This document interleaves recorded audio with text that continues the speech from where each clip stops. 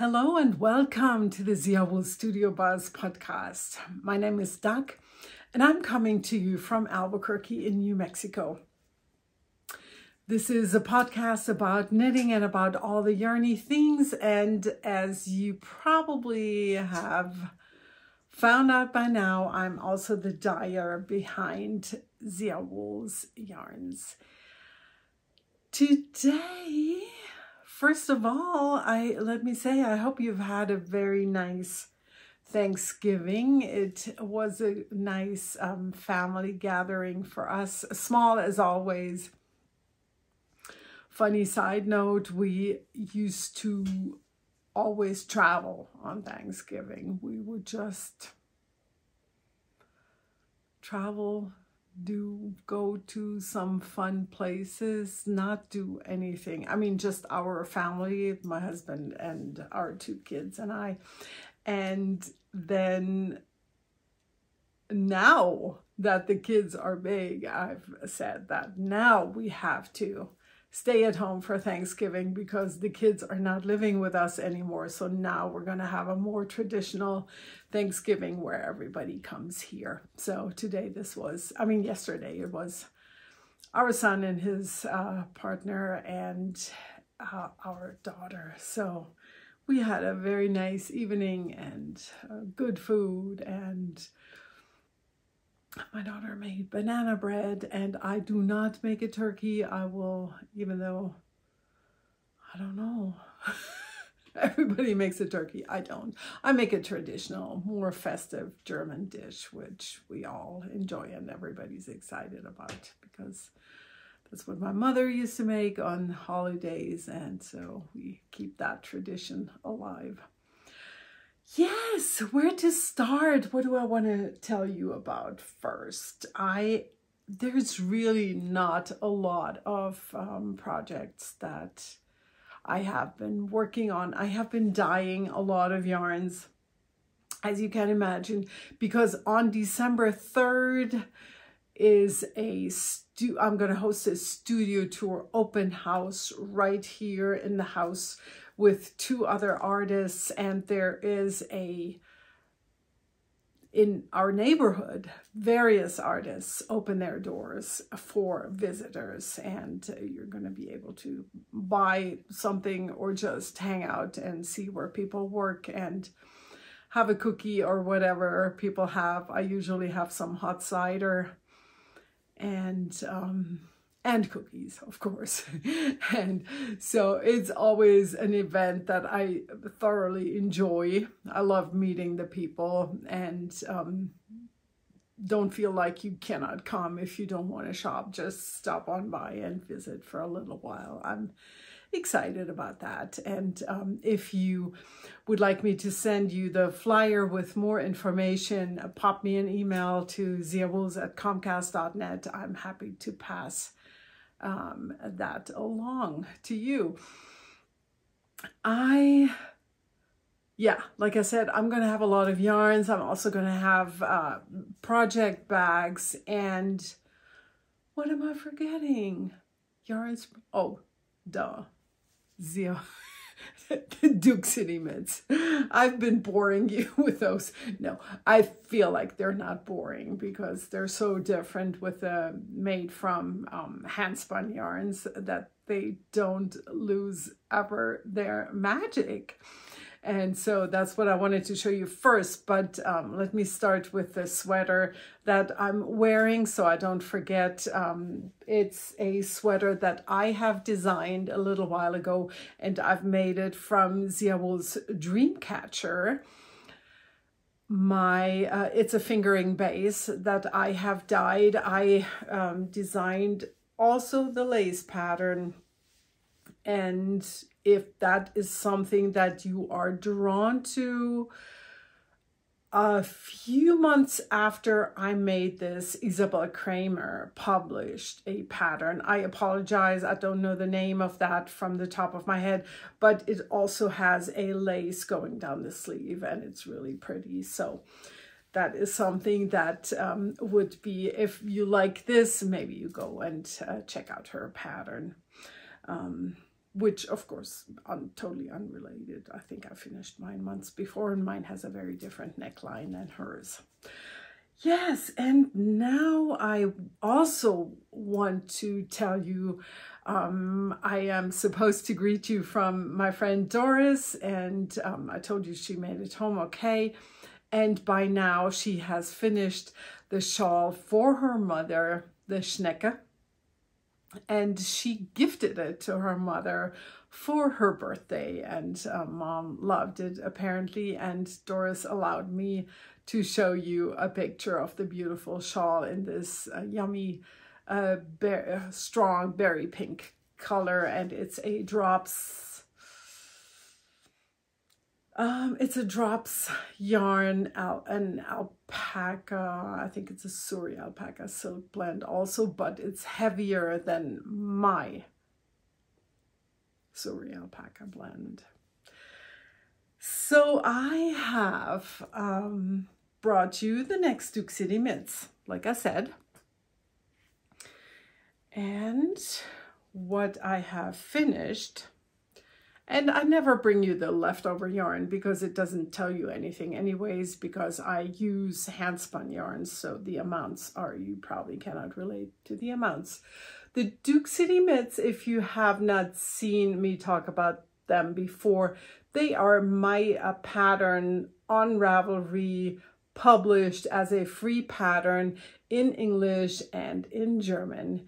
And I love to make these with hand spun yarn because they're just so fun, because the colors change all the time. These two pairs were, of course, of the same yarn, and the braid was from a German hand dyer who specialized in fibers, and the name was Elfenwolle, but to my knowledge she does not dye anymore, sadly. I mean, I really loved how these turned out. So pretty, very fall.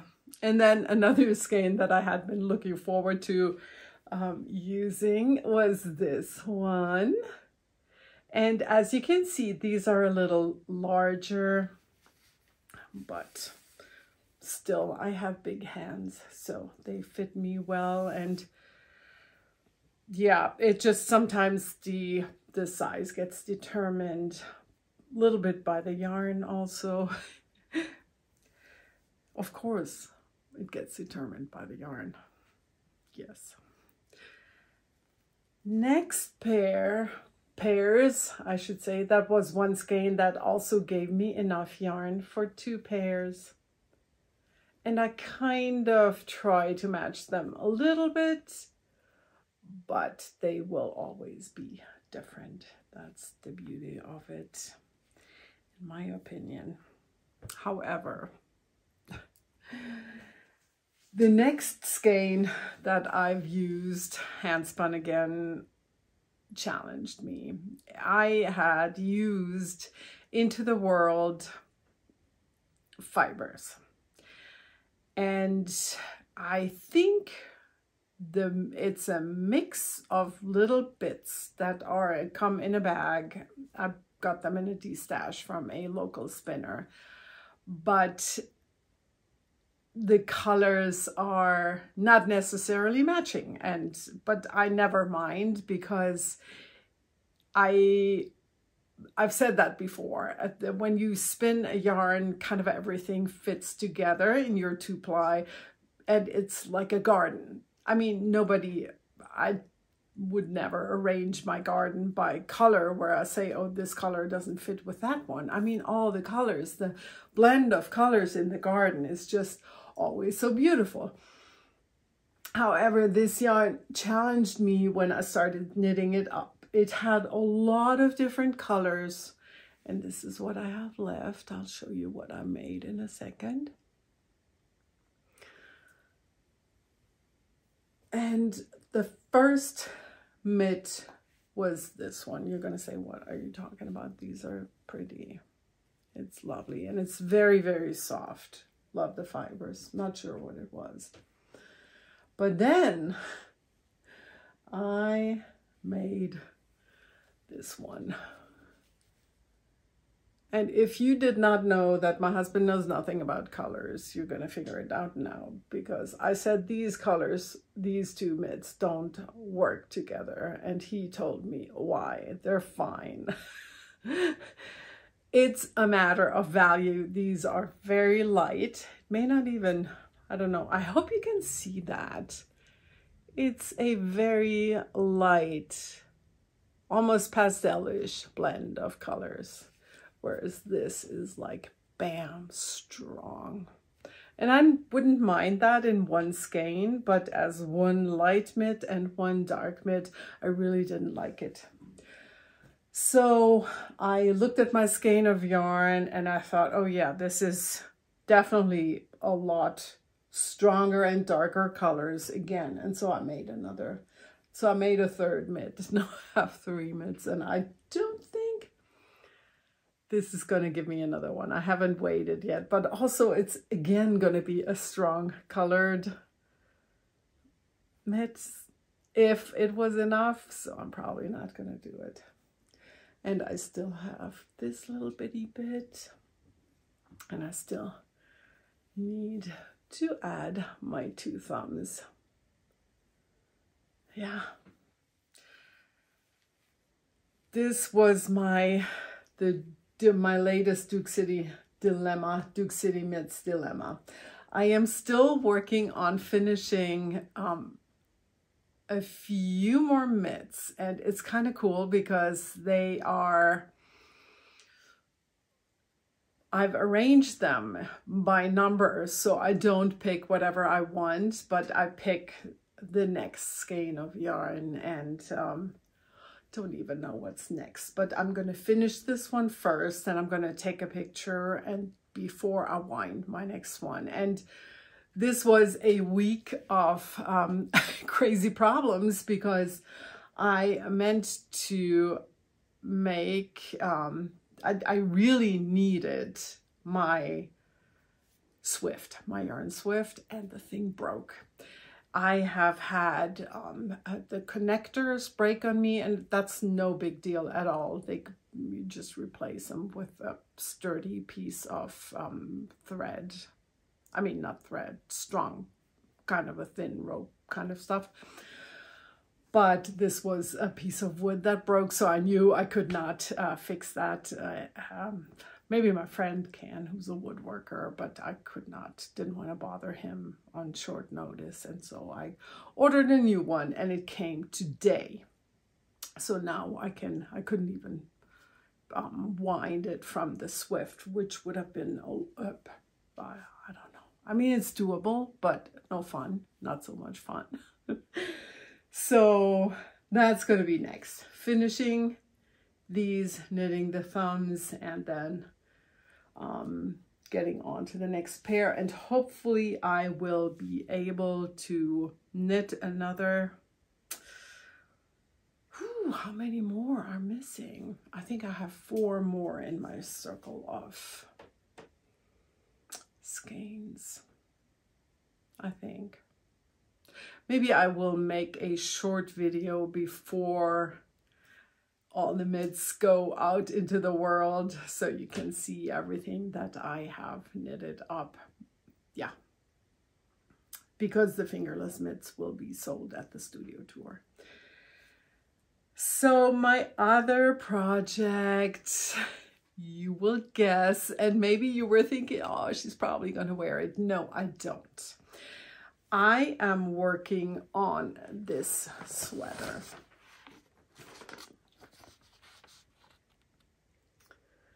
Which was, the pattern was published in the German magazine Stricktrends in 2016. And I wanted to use hand-spun yarn for the body. And then I thought, I need hand-spun yarn for the crochet sleeves. So I kind of was a little bit late with my spinning, and sometimes you have these visions where everything needs to be perfect and you want a certain yarn. And in this case, I had my mind set on a drapey yarn. So which means a yarn with a silk or a tencel or a bamboo content. And I ended up even dyeing fibers from my own, from the ZiaWoolz stash that I still had that was undyed.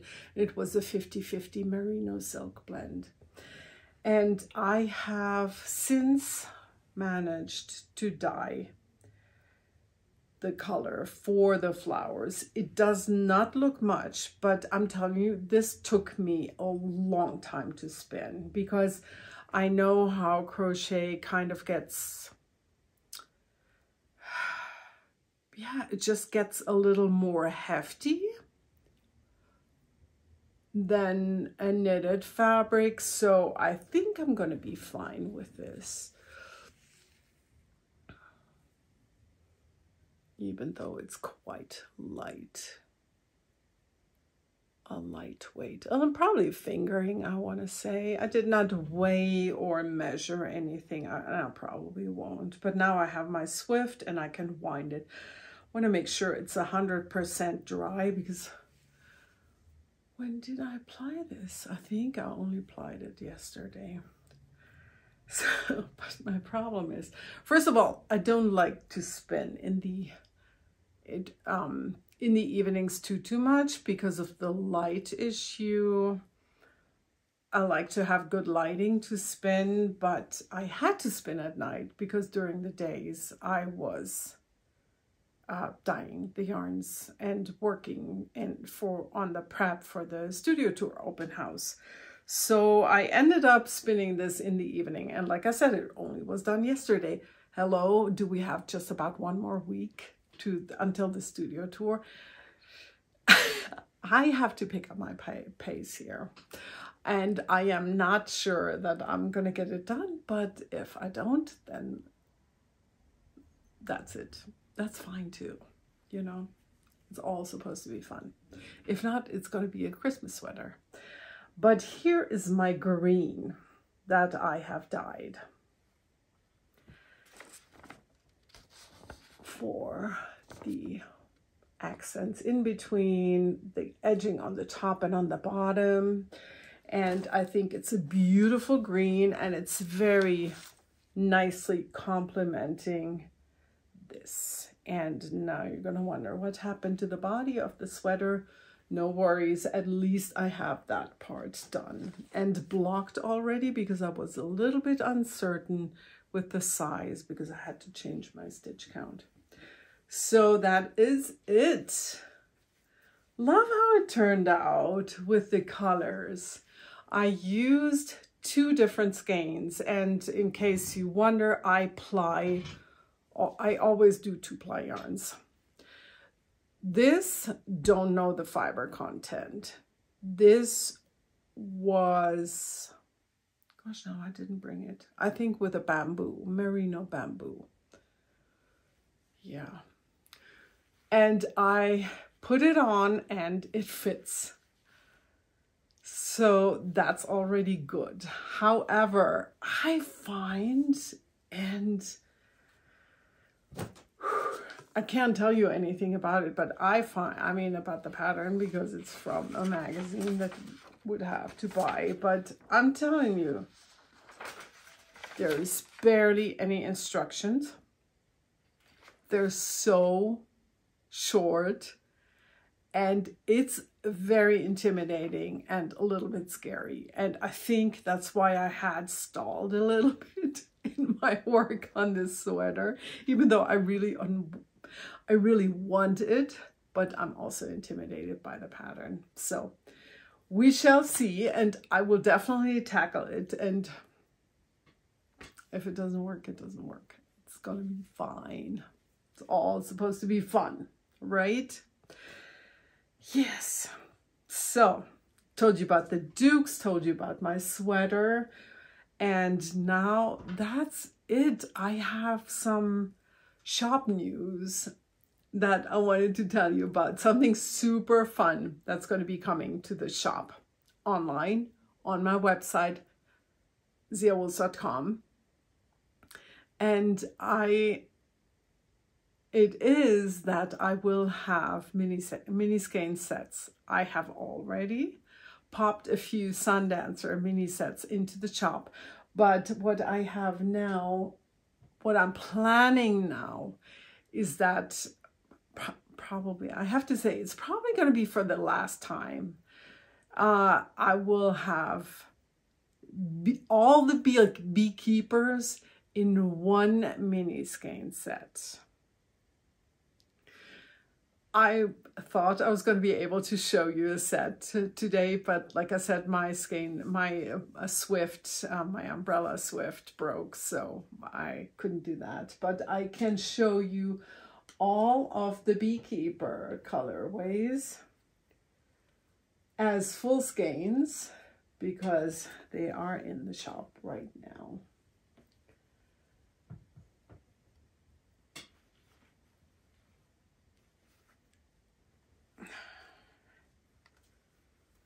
And I made a nice little video of the lineup. I just love them all. And right now, it's kind of funny because often when I haven't been dyeing in a while, I start dyeing some beekeepers because they're like a gathering with old friends in a way. But this time I thought, oh, I started dyeing them, and then I thought, oh, I've done these so many times. But then I felt like, no, so at first I thought I'm going to retire the beekeepers after this. And then I thought, no, I can't. They're just so beautiful. I like them myself so very much. Then more. Oh, yes. This is the Beekeeper's Christmas. If you want a special colorway for some Christmas knitting. Another one, what is this? I should recognize them. I would, but this is the Beekeeper in the Garden.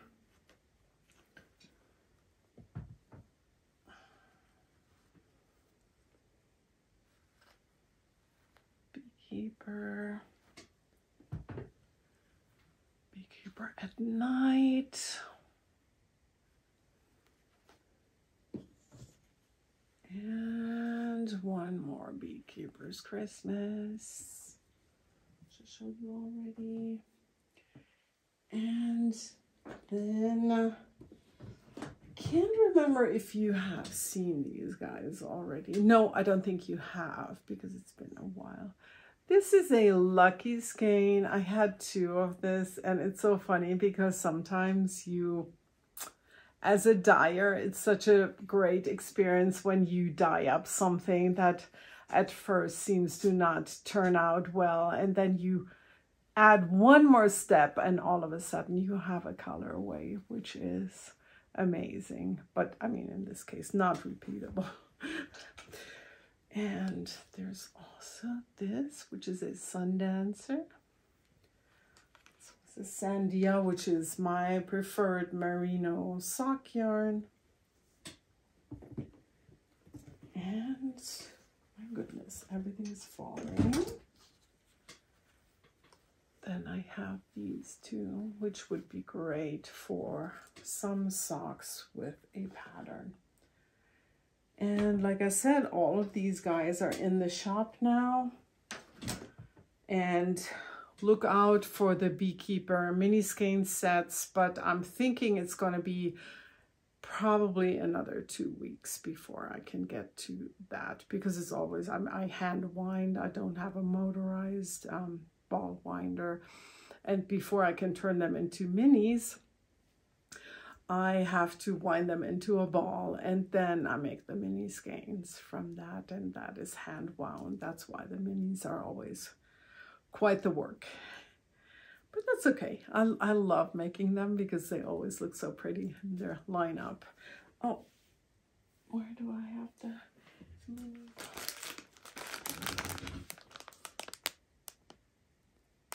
yeah, aren't they pretty? That's in the shop right now, but I think I showed you those last time. And I wanted to show you some other yarns. I don't know how much you actually really want to say yarns that are not available for purchase, but I wanted to share something that I was so excited about. I had some customers, some friends in Europe who asked me about certain colorways, which inspired me to create something new, which is repeatable. And I wanted to show you those because I love how they turned out. And one of them is this, and this is called the Purple Bear. And then I also have the Berry Bear.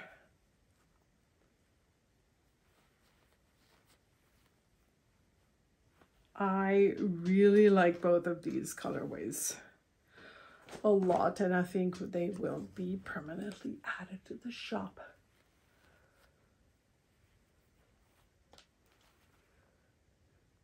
And then there is this one. Oh my gosh. I think this has to be the colorway of this year, the 2022 favorite. It's called Desert Vibes. And this one is on Dreamcatcher 2-ply merino yarn. And then I have another one. This one still missing the label, but I am extremely happy with how this turned out. And one of my Instagram friends, Sue, she recently posted something where she was spinning some fibers in some colors that reminded me of one of my favorite boulders up here in the desert when I go for my run. And it's a lot of grays, of course, but it also has some lichen on there. And so this is called Boulder Crush 2. I used to have another Boulder Crush, a very old colorway, but I think I like this one better. But I still wanted to, that's why I wanted to name it still. I liked the name, so it's still a Boulder Crush, but Boulder Crush 2. And we have come to the end of the podcast, and I know this is a short one. I hope you still had a good time, and I hope you still enjoyed hanging out with me. As a final note, I thought I'd share another recipe with you. I know I've shared a bunch of German recipes. However, this one is one that an American friend shared with me after I loved the cookies so very much. And this is how it looks like in my book. Oh, that's so funny here. Everything falls out. Award-winning peaches and cream pie. Never made this. Looks good. All right. And grab a piece of paper and grab a pen. I will read this to you. Okay? Pause the video and get your supplies. Fountain pens preferred, of course, or you do a screenshot if you can read my writing.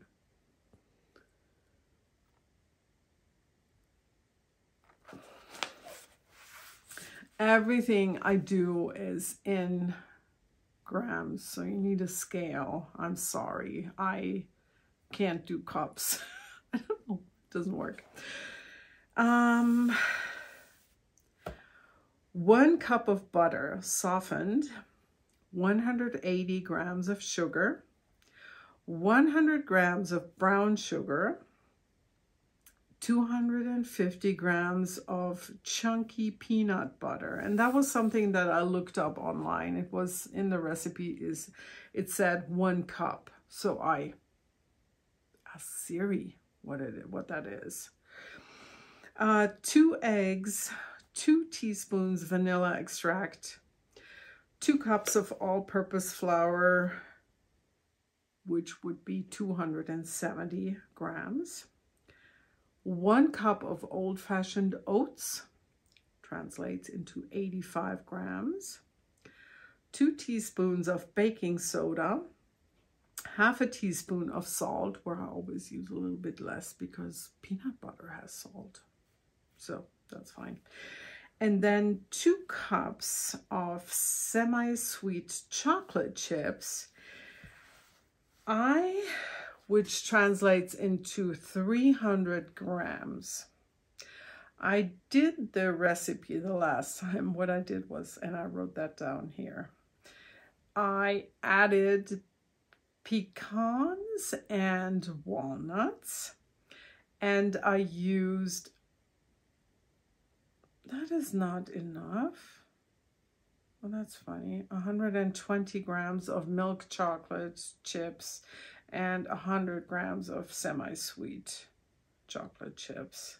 But that doesn't add up to 300. I don't know why. Maybe because I added the nuts. I don't know. And now, normal thing, cream, butter, and sugar. Add peanut butter, eggs and vanilla, combine flour, oats, baking soda, and salt. Stir into the creamed mixture. Stir in chocolate chips and add it on the nuts. And then drop by rounded tablespoonfuls onto ungreased baking sheets. Bake at 350 for 10 to 12 minutes. I did a little bit longer. I did 14 minutes, but I think like 13 minutes would be fine. Well, all the ovens are different, so see what works for you. Or until it's golden brown. They're supposed to be golden brown. Cool 1 minute before removing to wire racks to cool. And that's it. They're so good. These are like, they're done, and then a few days and they're vanished, especially if my son comes. He loves cookies. And especially something like this. He loves peanut butter. He's like, I hope they're not with coconut, because I will probably think he's a little bit allergic to anything coconutty. And that's really now the end. Like I said, I hope you're doing fine. I hope you're recovering from a lovely Thanksgiving. And I say recovering because everybody tends to eat a little bit too much, but whatever. You gotta do what you gotta do. It's all fun. I mean, living a good life and enjoying good food is part of the deal. And most of all, I hope you got to spend the day in good company with people that you love. And yes, I hope you're having some fun knitting on your needles. And until I see you next time, happy knitting. Bye.